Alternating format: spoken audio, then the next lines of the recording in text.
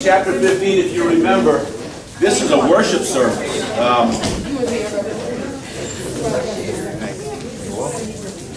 This is a worship service that is being held in heaven, in the temple in heaven, a worship service prior to the bowl judgments. Remember, we were in color commentary, where we were just stuck on the seventh trumpet, and we were holding up on the seventh trumpet and looking back, and in some cases looking forward as to what was going to happen, and also looking back at what did happen. We were filling in the blanks of all of the information about the seal judgments and the trumpet judgments. And now chapter 15 says, wake up, get your mind set, because we're going to go to the bowl judgments now. And the bowl judgments is the final wave of wrath, of God's wrath on the earth. That's what's coming. And chapter 15 brings us and sort of shakes us back to the current position and says, okay, here we go. Things are going to happen now. In preliminary to the bowl judgments, there's a worship service. We find in heaven the tribulation saints. The tribulation saints are there. Along with, we'll see angels that are there, as well as we'll look at the holiness of God. All of that's going to come together in this chapter 15 as a preliminary to the launching of what I call angel flight. That's all the angels that'll pour out the bowls of judgment upon the earth. Interesting that this takes place prior to all this destruction, and you start thinking, what is this all about? Well, it's all about the holiness of God. Judgment follows the holiness of God. The holiness of God demands perfection. That man has fallen short of perfection, and God judges that. And what he's judging here, he's judged us already, right? He's judged his believers. How did he do that? On the cross, yeah. We've been judged as fallen short. He says, okay, you've fallen short. I'm going to pay for that shortness. I'm going to impute Christ's righteousness to you, and I'm going to take your sin, and he's going to become sin for you, and I'm going to judge it and execute it. And God did that. Now, what do we have left over? Well, we have left over all the ones who did not accept that offer, and God's holiness is now going to judge that. So there's a worship service in heaven, the worship of God's holiness. And it's awe-inspiring as we see and look at what these tribulation saints will be singing and talking about, and what the angels will do. And that's all in preliminary to the launching of the bowl judgments. So, let's go to chapter 15, and we're going to look at verses 3 and 4. We've already found out that the tribulation saints, they're dressed in white linen, they have the harps of God, and they're about to sing, and they're standing on the fiery sea. Remember the fiery trials that they went through? These are people who have been redeemed from the Antichrist. God has snatched them and pulled them out of all of the tribulation, and they have been blessed by doing that. He calls them overcomers in verse 2. He said that they have overcome the beast, they've overcome the mark of the beast, they've overcome the entire system that the Antichrist had. And they are blessed. And so they're in heaven, and they're now getting ready to sing a song, actually 2 songs we're going to sing of victory. All right? So here we are in chapter 15, verse 3 and 4. And they, that's the tribulation saints, sang the song of Moses, the bondservant of God, and the song of the Lamb, saying. Now, what they're doing here is that there's a preamble. They're going to make a statement first. Then they're going to sing the song of Moses, and then they'll sing the song of the Lamb, those 2 songs. But the first thing they do is they make a statement. That's in verse 3. It says this, and they're quoting Scripture to God, form of worship. Great and marvelous are your works, O Lord God, the Almighty. Righteous and true are your ways, King of the nations. Who will not fear, O Lord, and glorify your name? For you alone are holy. For all the nations will come and worship before you, for your righteous acts have been revealed. So, it says they sing the song of Moses.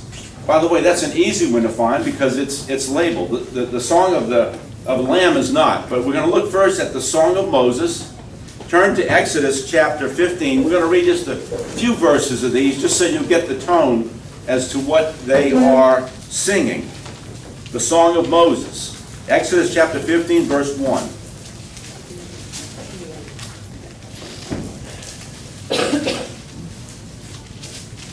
And this is a song that was sung by the Israelites after they had been redeemed from the power and oppression of Pharaoh.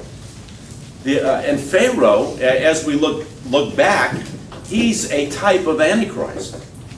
He wanted to oppress and destroy Israel, and that's exactly what the Antichrist wants to do with Israel. He wants to destroy Israel. That's one of the objectives in order to stop the Messiah from returning.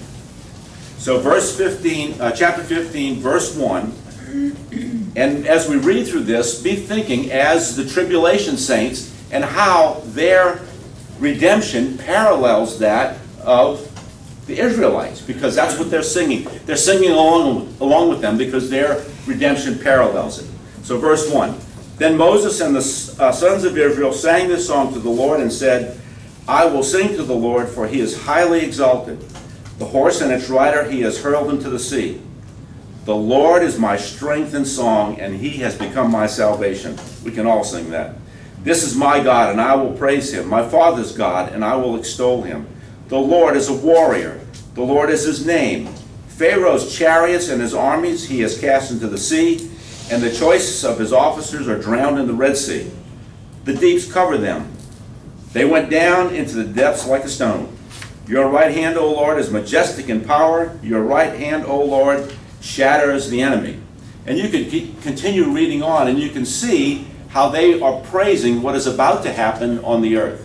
God's right hand, Jesus Christ, will return, and he is going to shatter the armies of the enemy. He'll destroy them. And he, in essence, will redeem mankind as a result of that. All right, so that is the Song of Moses. And then next they sang the Song of the Lamb. That was a little tougher to figure out. What is the Song of the Lamb? Because it's not named. It doesn't tell you where to go to find the Song of the Lamb. But most of the commentators that I read pointed to Psalm 22, the 22nd Psalm. And so turn there, the 22nd Psalm. And the 22nd Psalm is about what? What do you guys remember about the 22nd Psalm? David crying out. Crucifixion, I heard it. It's about the crucifixion. And you think, what, the Song of Victory is about a crucifixion? Well, it's pretty interesting. When we go to the 22nd Psalm, it certainly talks about the man being stuck on a cross, being stapled, nailed to a tree, a cross, and the agony that he goes through. And it talks about how he's surrounded by the dogs of Bashan. He talks about that. It's a psalm written hundreds of years, even before the crucifixion was even invented as a means of torturous death.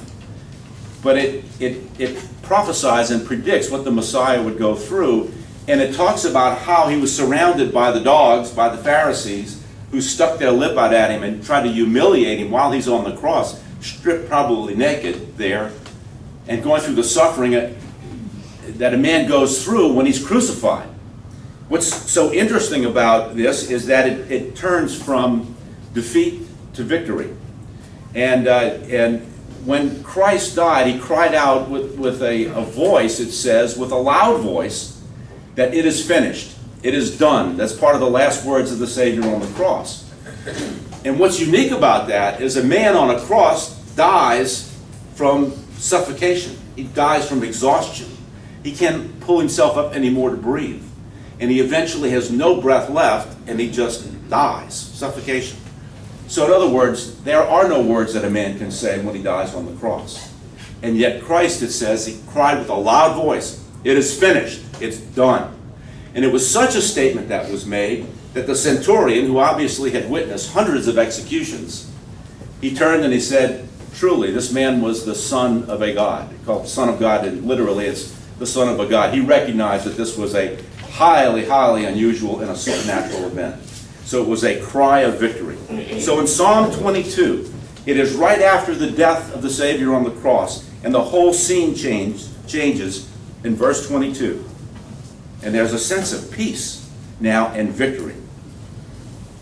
I will tell of your name to my brethren. In the midst of the assembly I will praise you. You who fear the Lord, praise him. All you descendants of Jacob, glorify him and stand in awe of him, all you descendants of Israel.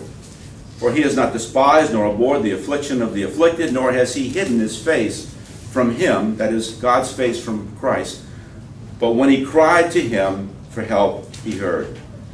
From you comes my praise in the great assembly. I shall pay my vows before those who fear him. The afflicted will eat and be satisfied. You can imagine the people who were suffering during the tribulation with food shortages. Those who seek him will praise the Lord. Let your heart live forever. All the ends of the earth will remember and turn to the Lord, and all the families of the nations will worship before you. For the kingdom, and he's talking about here the millennial kingdom, for the kingdom is the Lord's, and he rules over the nations. And the millennial kingdom, that's David's son. He's going to sit on the throne in Jerusalem, and he's going to rule all the nations. All the prosperous of the earth will eat and worship. All those who go down to the dust will bow before him, even he who cannot keep his soul alive. Posterity will serve him. It will be told of the Lord to the coming generation. They will come and will declare his righteousness to a people who will be born, that is, all the people in the millennium who will be born, that he has performed it. So these songs that they sing, there's three commonalities in these two songs. One is God is omnipotent, that he is almighty. No one can stop him. Number two, that he is right and just and true. His judgments are true, and that comes from his holiness. And number three is he is the King of the nations. He will rule the nations, all of the nations. This is the time when the times of the Gentiles is finally over. You know how the Jew always talked about the times of the Gentiles? When will they be over? When will there finally be a king of David that will sit on the throne? That's when he will sit, and that's when the King of the nations will occupy the throne. Okay, so on your worksheet there, chapter 15, verses 3 and 4, these overcomers, these are the tribulation saints, sing two songs of victory in their celebration, the song of Moses and the song of the Lamb. Both celebrate God's victory over Satan. That's God's victory over Satan. Satan thought he had the Messiah on the cross, and he had him. But when he cried it is finished, bad deal. 4 sheets for today. Here's one right here. Yeah, there's. Oh, okay, good. Anyone else need a worksheet? Mona in the back? Yeah. Okay, great.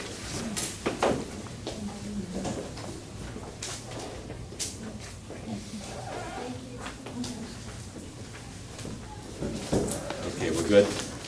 The Song of the Lamb is likely from Psalm 22, which describes the sacrifice of the Lamb of God. Verses 1 through 21 show the agony of the Savior, and in Satan's eyes, his victory over God's Son. But after his death, the agony of defeat turns to victory over the oppressor. The agony of defeat turns to victory. It is finished was a cry of victory, not defeat. The same could be said of the tribulation saints. Their death was not defeat. Their death was not defeat as it was in the eyes of the beast, but victory. It was victory.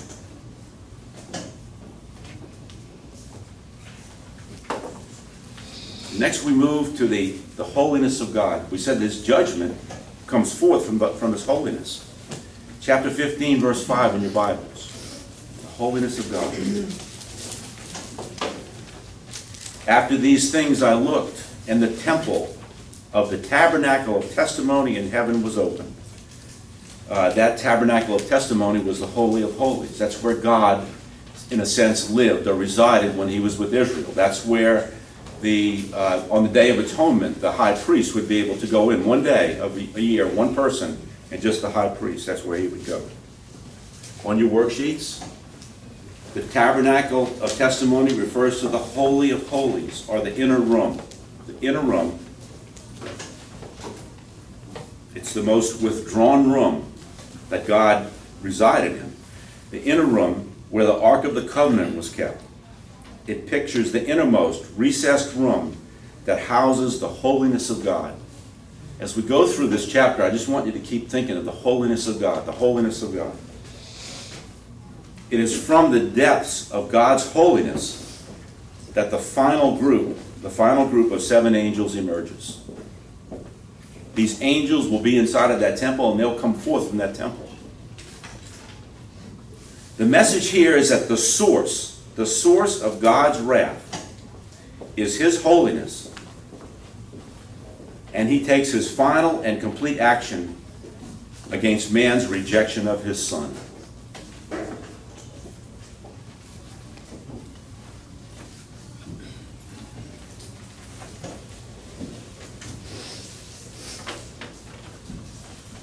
Next thing we see in verse 6, the majesty of God. We've seen the holiness of God. Now we look at the majesty of God. This picture I have that I put on these slides for you, this was taken from the Hubble telescope. And it's a dying supernova. And some of the astronomers I read commenting on this joked about it, and they called it the hand of God, jokingly. And I wouldn't be joking about that. You know, I think God in His grace, mercy, and wisdom is trying to show man His majesty through creation. But only believers can see that. Even in the clouds. Even in the clouds, we can see it in the stars, all of His creation. It just shouts of God's majesty and holiness. And so we see the majesty of God in verse 6 here. And let's read it. Remember, let's go back to verse 5. After these things I looked, and the temple of the tabernacle of testimony in heaven was open. Verse 6, and the 7 angels who had the 7 plagues came out of the temple, clothed in linen, clean and bright, and girded around their chests with golden sashes. With golden sashes. These, they're coming out with the sashes. That's the sign of the majesty of God, also the authority that they have, that they've been delegated to be able to execute the judgment of God. The plagues that it talks about, I think I told you last week, those are not necessarily biological plagues that they will carry, but it gives you the sense of the scope of the damage that it will do. It's going to be not just a localized thing, but a wide range of damage that it will do. That's the plagues that they will carry. And on your worksheet there, the 7 angels that emerge are majestic, emissaries of the majesty of God. Their appearance in bright white linen speaks of the righteousness of their mission. The rightness of their mission. The golden sash shows the holy authentication of their mission. God's wrath to this point has been poured out using the tools of nature. Warfare, famine, and pestilence. Remember that, those are the seal judgments. And tools of demonic beings, that was more of the trumpet judgments, being released on earth. Now the final phase comes directly from the throne room of God Himself. He's not going through any other medium or intermediary. He's going to pour out these judgments on His own. Any questions on this so far? Comments on this? I have a favor to ask. Yeah, Could sure. you put 15.5 back up on the screen for maybe 10 seconds? 15.5? Yeah, maybe I will like do 10 that. seconds of it. All right. I missed a couple. How about that? Okay. Yeah, stop me if I'm going too fast. No, that was my fault. Okay. Okay, thank you. Okay. Any questions? Everybody okay? Good deal. We're moving kind of rapidly through this because I want to get to these bowl judgments. Verse 7. Then one of the 4 living creatures up here, and you take a look at the 4 living creatures. Remember the 4 living majestic creatures that we saw around the throne room of God? They each had a different head. One had the head of an ox, and the other one of an eagle, one of a man, and one of a lion. So one of those 4, those guys, is the one, and he's the one handing out the bowls. Then one of the 4 living creatures gave to the 7 angels 7 golden bowls full of the wrath of God who lives forever and ever. The bowl represents the delegation of God's authority to deliver a devastating blow to earth. So on your worksheet there, We need a new one. what? We're out. On the back. My bad. Okay. On the worksheet, turn the page. One of the awesome 4 living creatures from around the throne arms each angel's warhead by giving them each a bowl. Authority to deliver the full of the wrath of God. When the bowl full of the wrath of God is mixed with each plague that the angel carries, these final weapons of God's judgment are armed. That's what he's arming them with. The 7 angels are now ready to deliver the 7 bowl judgments, which we will see in the next chapter.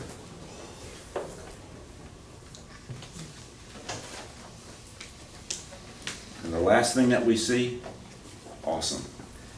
And the temple was filled with smoke, in your Bibles. And the temple, this is the heavenly temple. There's a temple in heaven, and the heavenly temple was filled with smoke from the glory of God, from His power, and no one was able to enter the temple until the 7 plagues of the 7 angels were finished. Smoke-filled, cloud-filled. That's always a symbol and a sign of the presence of God.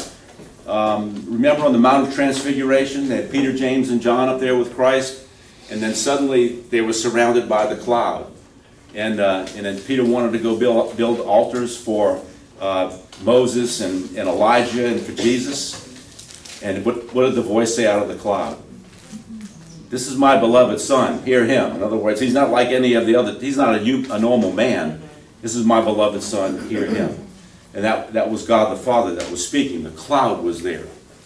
In Exodus chapter 40, this is where the children of Israel, the Israelites, were in the desert, and they had a tabernacle, a tent, that was built for worship by God's design.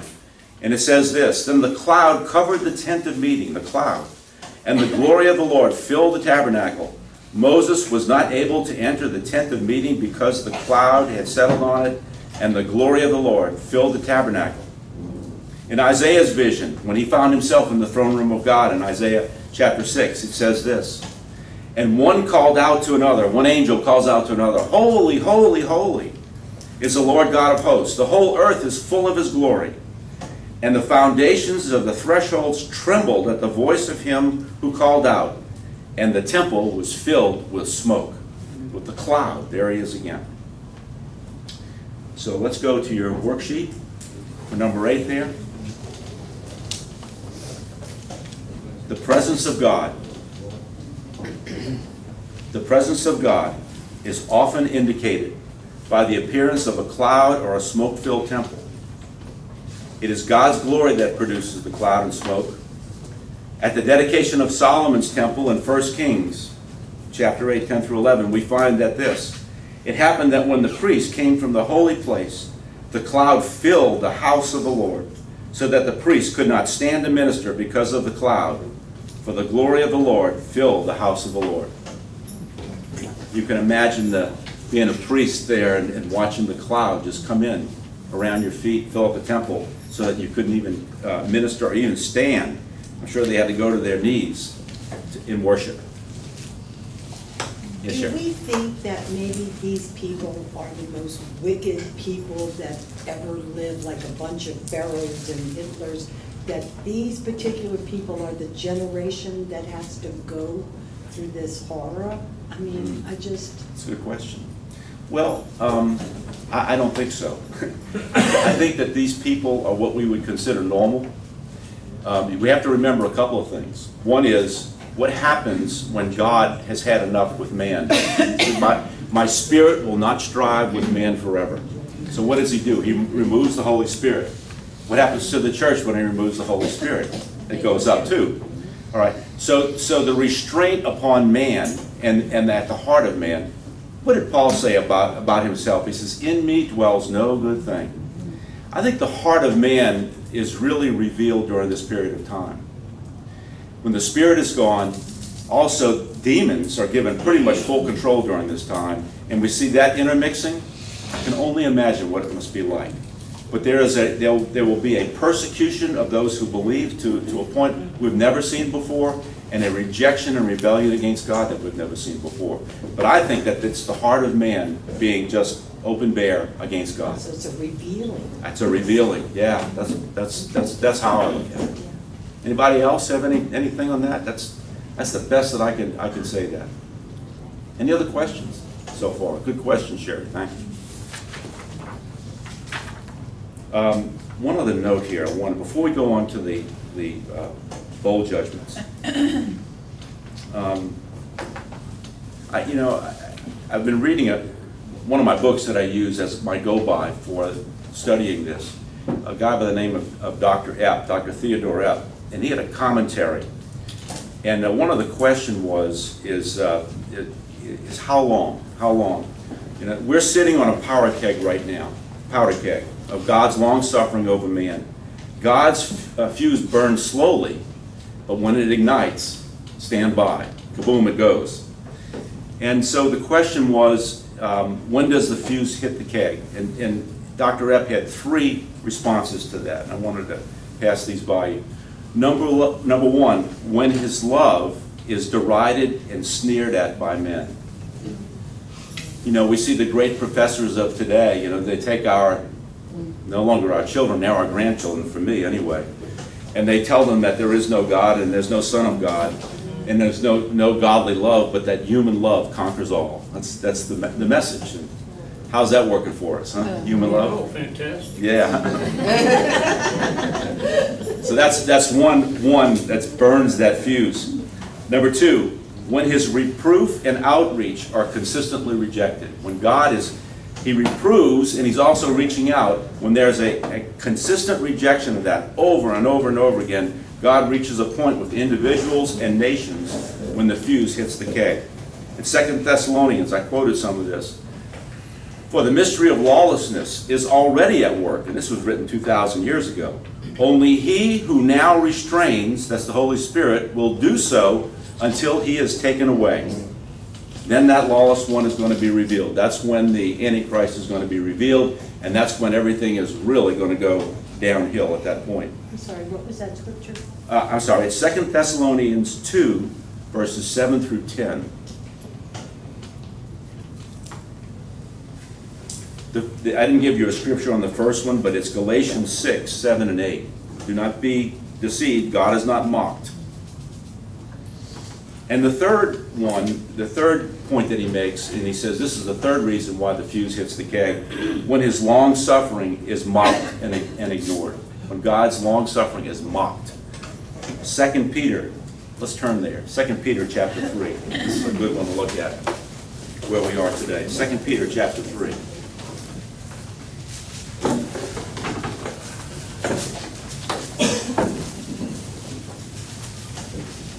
Verse 3. 2 Peter chapter 3.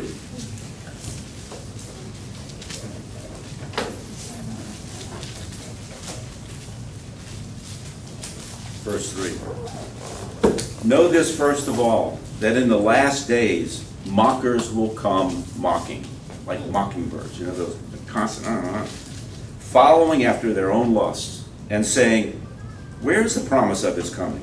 For ever since the fathers fell asleep, everything just continues as it was from the beginning of creation. In other words, as we hear and read as believers, where is your Messiah? When is this myth that you call Jesus going to return? I don't know about you, but I hear mocking more now than I've ever heard it before, directed against believers, against Christians. And folks, I got to tell you, that kind of mocking always precedes persecution, physical persecution. So what we're hearing right now may, over a period of time, start developing into the persecution of the church. But these mockers are mocking God and mocking Christ. And those three are when the fuse hits the keg. And again, as I see things and hear things and look at the world unraveling, I just wonder how much longer can this world go on the way that it is without Christ returning and before the world would blow itself up. So, yes. It's a Marion. blocking of the principles that's so important too, like homosexuality, that we have to accept that. Yeah. Abortions, just accept that, okay, you're just different. I mean, you know, you're not in line. Well, you're intolerant. See, that's the thing. That's the word now. God has things to say about those things. Yeah, yeah. And Steve, you won't find people mocking other religions that way. No, I mean, what's the word on Islam? You know, this very same people that mock Christianity support Islam and say, well, it's a religion of peace. Yeah. What have I been reading? Ever read some of the things that come out of the Quran? I mean, that is pretty brutal stuff, right? What to do with us, the infidel, you know, cut their heads off, chop hands off, fingers off, and all that stuff. So it's, the world is moving us in that direction, and we see not just that, but also the ecumenical movement of the church. We'll be talking about that in chapter 17. Can't wait to get to that. This worldwide church concept where everybody hugs and kisses one another, whether you're a Hindu or a Christian, and everybody believes and they accept everybody else's belief. That's called tolerance, and that's what we should be doing. One of my relatives accused me of being intolerant, a bigot, and bullheaded. And I said, you know, They won the argument. They didn't have anything else to throw at you. and I said, you know, that's true. I am intolerant, and I'm a bigot, and I'm bullheaded, because that's what Christ was about his belief system. He did not accept anything according to other than what his doctrine was of what he was trying to tell men. And until God and Christ changes that, I'm going to try and follow that same thing. So if you want to call that intolerant, yes. On the other hand, I accept that there are other religions, but if someone asks me, how do I get to God? I will tell them there's only one way. That's because Jesus said that. And he certainly proved who he was, right? He rose from the dead. He said who he was, and he said, I'm going to prove it by after 3 days I'm going to rise from the dead. And he did. So, yes, I'm intolerant. So be it. Okay. Glad you are. Huh? I'm glad you are. Chapter 16 now begins. You have a paper? And I have a paper. Bet you thought I was fool you guys and pass this one out. Mary said no.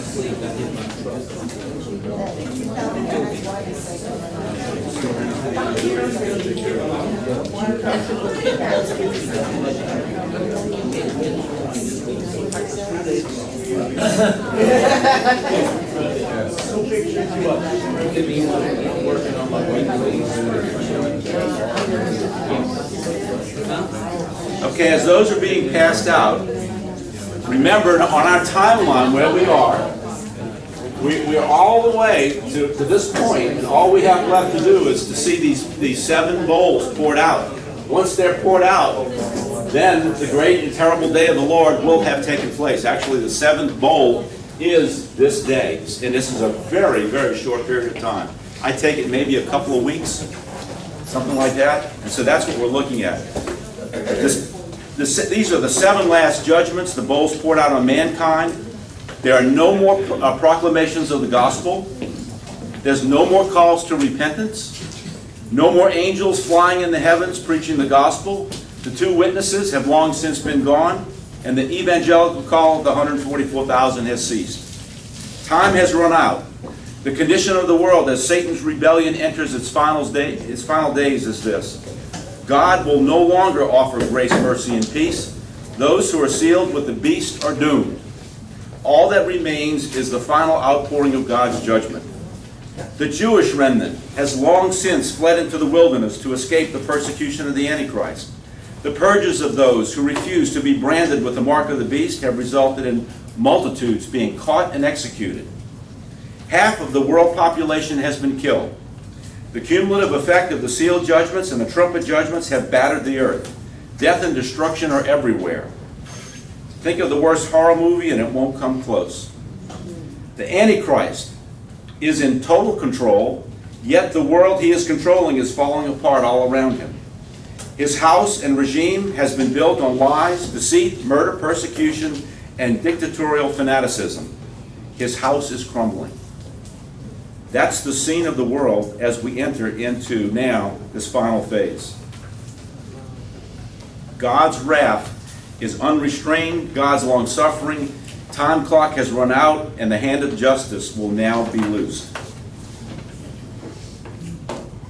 The final wave of God's wrath. And so what we have now is the command to open fire. Let's go to Revelation chapter 16, verse 1. It's in your Bible. Then I heard a loud voice from the temple saying to the 7 angels, "Go and pour out on the earth the 7 bowls of the wrath of God."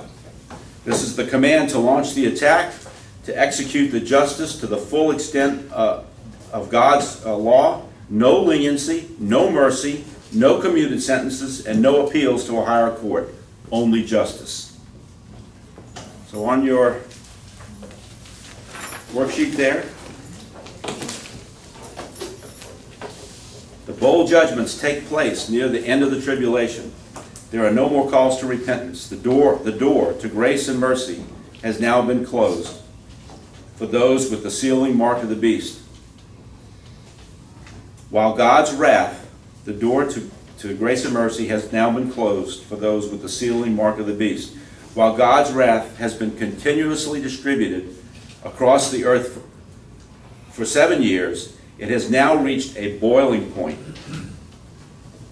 Only God's final judgment remains to be administered by 7 angels carrying the bowls of the overflowing wrath of God. That term overflowing means it's unrestrained. God is not holding you back at all. They're just being poured out. This is it.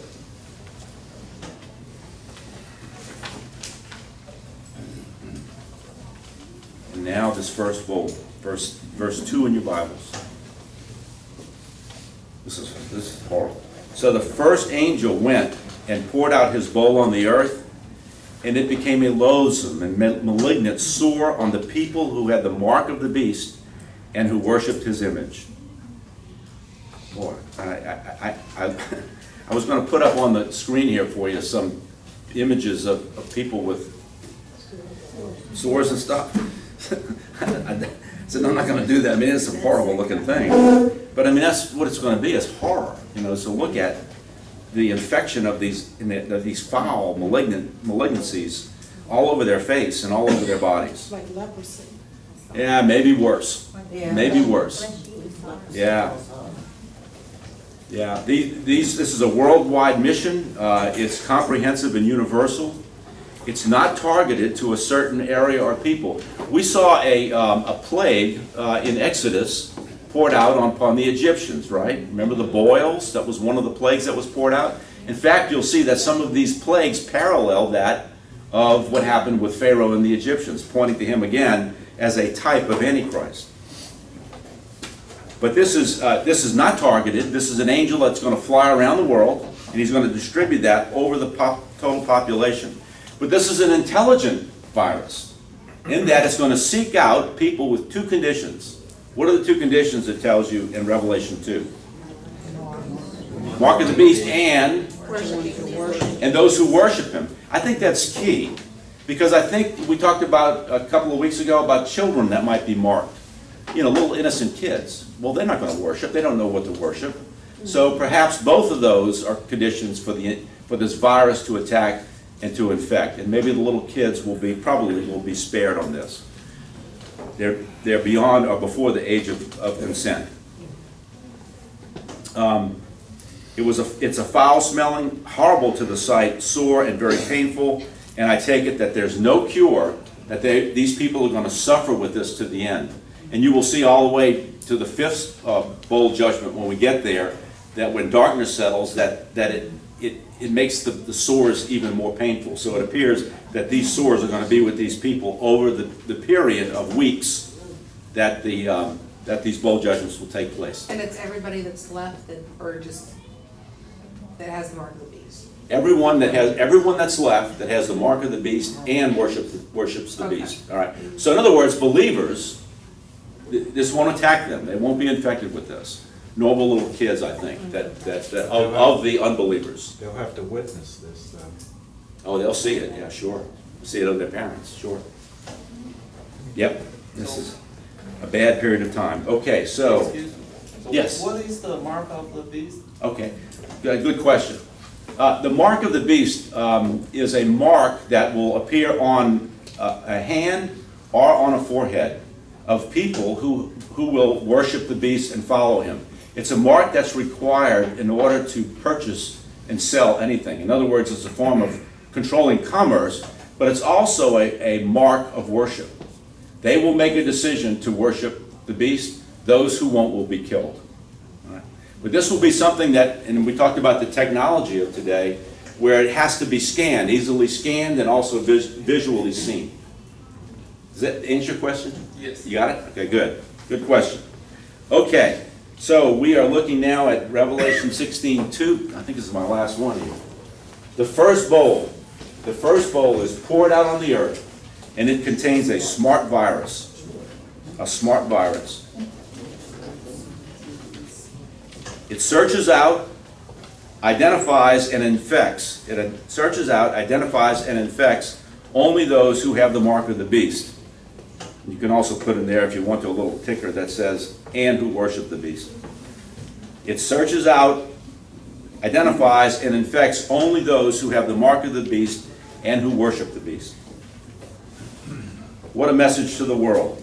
It wouldn't take long to see that the horrific disease affected only the unbeliever. 100% of the marked ones got sick, 100% of the unmarked ones were healthy. All those infected will appeal to the beast for his healing. That's their savior. They're going to go to him and say, heal me. But there is nothing that he can do to override or stop God's wrath. Then they will know. Steve, you talk about perhaps things embedded in the skin. Just sitting here thinking, it may be that there is an infection, a reaction to the human chemicals that they didn't foresee.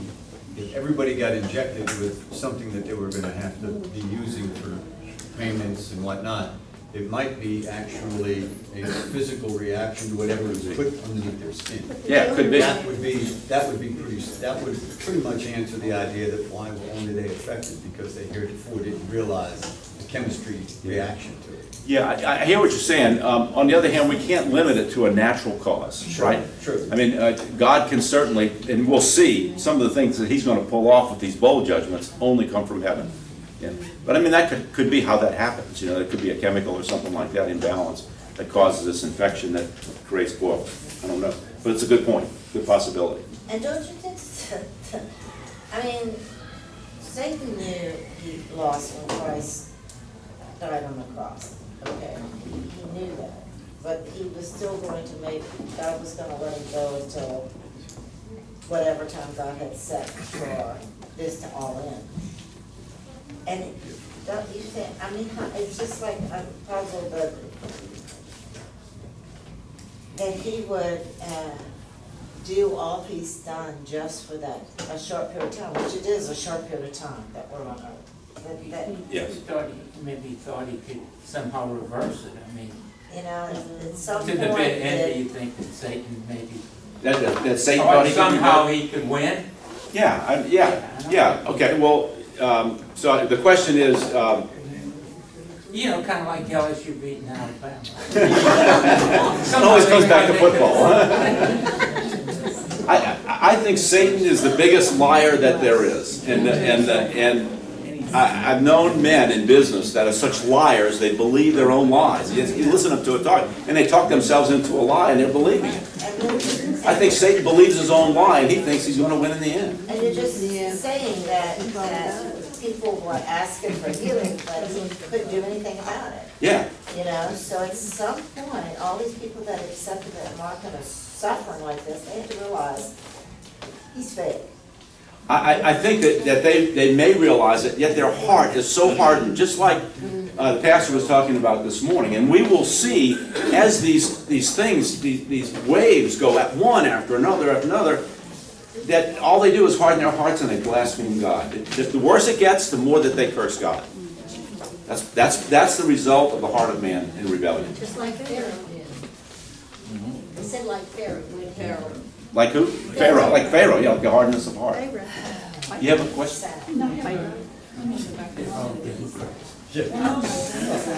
Wait, hang on a second. We have a question or a statement. Juvenile diabetes. Yes. And he's going to receive a meter next week that will be inserted, and on our phones we can monitor his blood sugar and a pump that can inject the insulin he needs. Yeah. I mean, we have technology today that we can do marvelous things. Listen, technology isn't evil. Technology is fantastic. It's the application of the technology that's evil. The internet is fantastic, but the pornography on the internet infects the whole thing, right? It's the application of the technology, not the technology itself. Good. Any other questions or comments? I'm very hungry. I don't know about you guys. But my clock says 11:45.